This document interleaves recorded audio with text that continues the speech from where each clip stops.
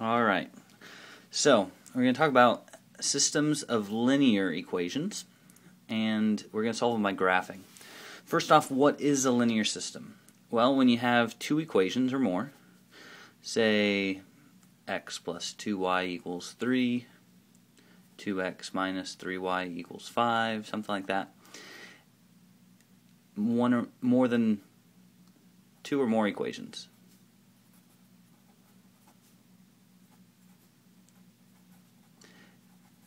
And they're limiting what your outcomes can be. And so when we are asked to solve a linear system, we're asked to find the point of intersection.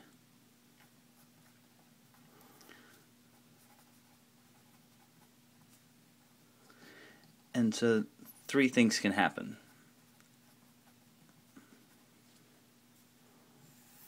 Find the point. So either the lines could intersect and you have a solution, and when we talk about that, what's the answer going to look like? It's going to look like a point, an xy coordinate.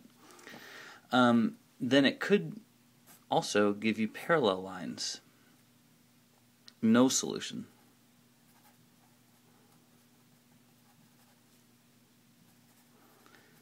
Because the lines don't ever touch, there's no x or y that they have in common.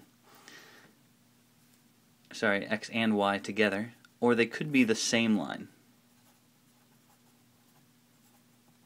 And that's when you have infinite solutions. You say, well, wait a minute. If both of those were the exact same, you would notice. Yes, you would. Now, what you might have are perfect multiples of them, and so they're cleverly disguised.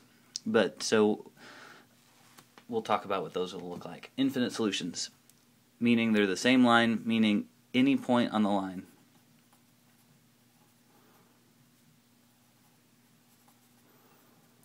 Any point on the line is a solution. Infinite solution does not mean there are infinite any answers correct, because if you're not on the line, that's incorrect. But if you are on the line, this is a point, this is a point. Every point here is a solution, whereas if they just intersect, there's only one point that both lines have in common. So, we're going to talk about finding these points graphically first, and then we'll talk about finding them algebraically. So to graph these lines, y equals 5 plus 2x. Could just say, well, 5 is the y-intercept, so go up 1, 2, 3, 4, 5. And then the slope is 2, so up 2 and over 1. It's rising. You could also go backwards, continue the pattern the opposite way. And so there's your line. And then the other one has a y-intercept of 8, so 6, 7, 8, and a slope of negative 1. Down 1 over 1, down 1 over 1. Remember that if there's no number in front of the x, right? And so you can already see where that point of intersection is going to be. And we just need to name it. 1, 7. And so having graph paper is essential here. Otherwise you're messing with human error of trying to find the common widths the same, things like that. Remember that you don't always have to have it in slope-intercept form.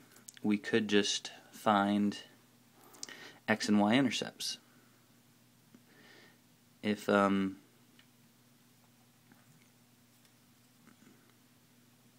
say x is 0, if x is 0, that cancels out, y is 13, so that's 10, 11, 12, 13. I'm going to guess there a little bit, but we can use it to our advantage. And then if the y cancels out, 2x equals 13. If y equals 0, so y equals 13, 2x equals 13, so x equals 6.5. So 1, 2, 3, 4, 5, 6.5. And so you have those two lines that we're connecting there. And then our other line, x equals 5, if y equals 0, that cancels out. X minus 0 is 5. So 1, 2, 3, 4, 5. And if x equals 0, negative y equals 5. So y equals negative 5. So 1, 2, 3. You could also solve for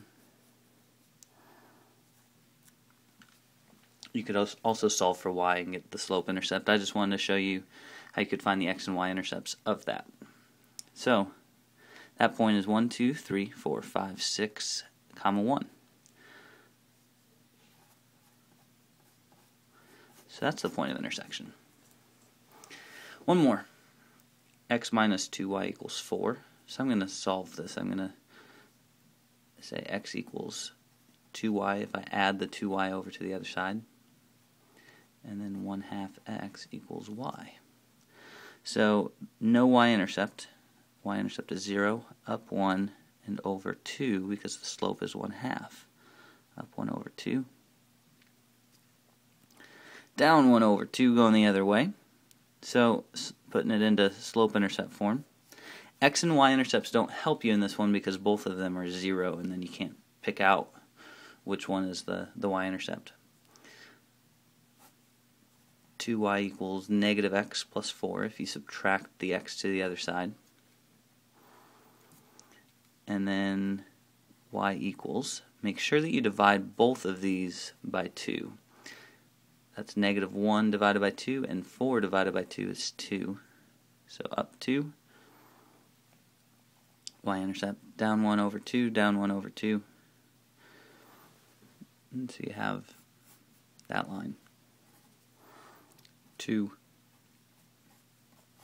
1 is the point of intersection. Alright, congrats, we've done it. So, graphical, it's nice, it's a little tedious because you have to graph it, and you have to graph it well to be able to tell. Now, if the answers aren't perfect, it's a little harder to tell. And so that's why we have an algebraic method that we'll talk about. But this is a good way to get a picture of it. So a basketball player was excited about his play during the last game. Remember, they scored 2 3-point shots. Couldn't recall how many free throws. So 2 3-pointers.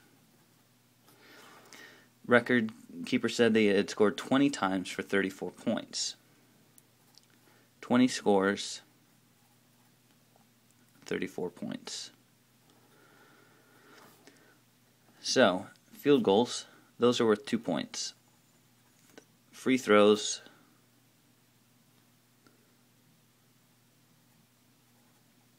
worth 1 point. And then we have the 3-pointers, worth 2 points each. So, let's let the field goals represent x and the free throws represent y. And make up an equation dealing with how many times he scored, and one with how many points. And so you want to look for things while you're writing these equations like that. He scored 20 times. Well, that had to do with x amount of field goals plus y amount of free throws, and actually plus, we know he made 2 3-pointers, so let's say plus 2 equals a total of 20. And if you wanted to, you could change that to x plus y equals 18. And then with how many points he scored, well, field goals are worth 2 points each. So 2 times however many of those plus y, those are worth 1 point each. 1y if you will. And then 2 3-pointers, so that's a total of 6 points, equals 34 points altogether. So 2x plus y equals, and let's subtract the 6 over, so that's 28. What I want to do now is use our graphing calculator to solve it. In order to do it in the graphing calculator, let's put it into y equals. And so I'm going to just do 18 minus x, and y equals 28 minus 2x. And I'm going to put those into y equals on the calculator. Hit y equals, you get 18 minus x, 28 minus 2x.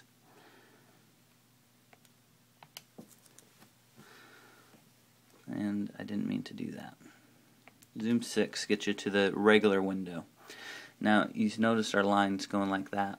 We need a bigger window because we've got a bigger y-intercept and a bigger y-intercept. So let's go to 30 as a max on both the x and on the y, and see if that gets us a bigger picture. What I hit was window, and I changed that. So now you can see where they're intersecting, so we know where is it that the x and y were the same. What I'm going to do is calculate, second, and then the trace button, where the point of intersection is.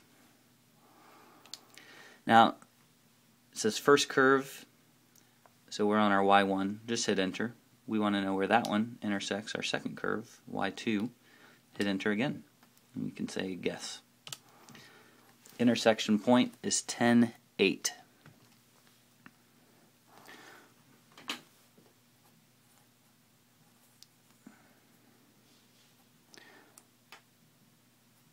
Ten field goals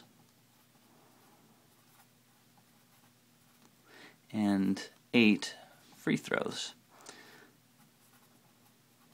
And again, how we did that was y equals y1, y equals y2, and then second calc intersection. We found the intersection point. So try that again on your own, see if you can replicate it, and it comes in very, very handy. And we'll keep talking about different ways that we can utilize that.